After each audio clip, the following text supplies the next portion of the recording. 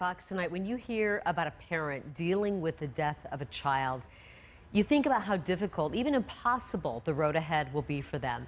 But one mother here in the Valley has experienced that grief, that pain twice, but says that she is able to connect with her children in the afterlife, and she believes everyone can do the same. Here's her story.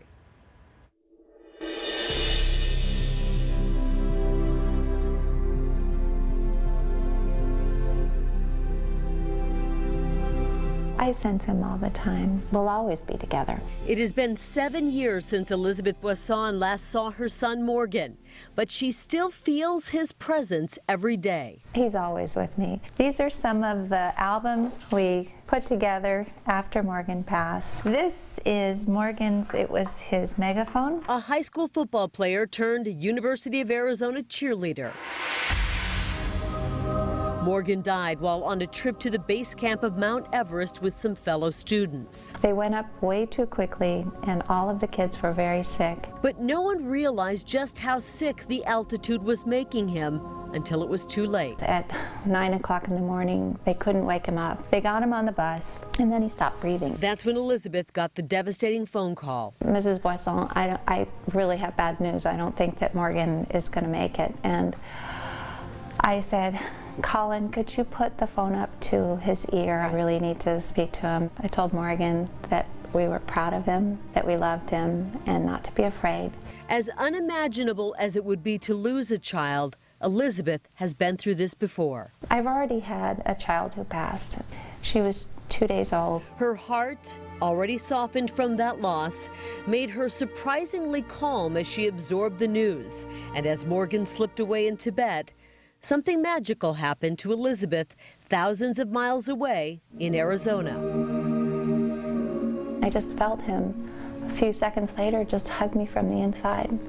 And it was something that I couldn't be sad with this uplifting wave, this wave of love that came over me. She called it a visit from Morgan. And she says those same visits continue to this day. From the minute that this happened, whenever I got sad, I would feel him hugging me from the inside and making sure that I could still move forward. So Elizabeth set out to change how parents grieve by starting Helping Parents Heal, a support group to help parents connect with their deceased children. He told me that I was going to be starting this group, and I started it a week after he passed. I know that people can heal from having a child pass. As Elizabeth was helping parents heal across town, psychic medium Suzanne Wilson was looking for a workspace to rent. Little did these women know their lives were about to converge. A friend of mine told me about a yoga studio that had a room for rent. The yoga teacher didn't know what I did. I was trying to explain it. She said, "Here, look at this photo.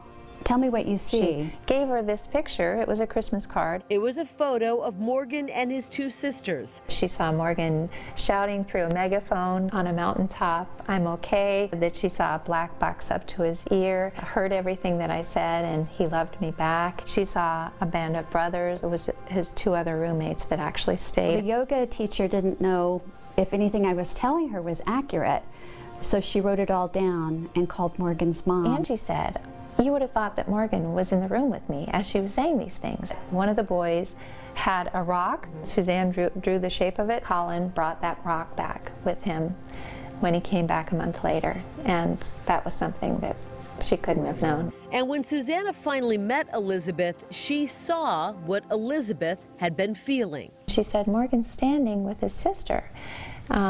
Does he have a sister who's just a year younger than he is?" There was no way she could have had any idea. It was incredibly wonderful for me to be able to validate that Morgan was with me through Suzanne. The two started collaborating to help other parents make that same connection. Some parents get so excited about going to psychic mediums that they almost feel like it's a drug. What she feels is really important is that parents learn how to connect themselves. That's what her support group does.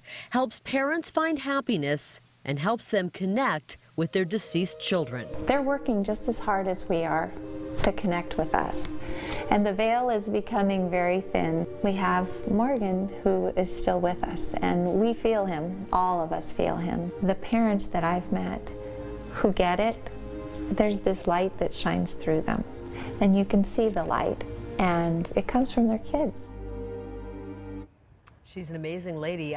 Helping Parents Heal support groups are now in 15 states and 3 countries. They help parents develop intuition, learn meditation, and use other techniques to connect with their loved ones.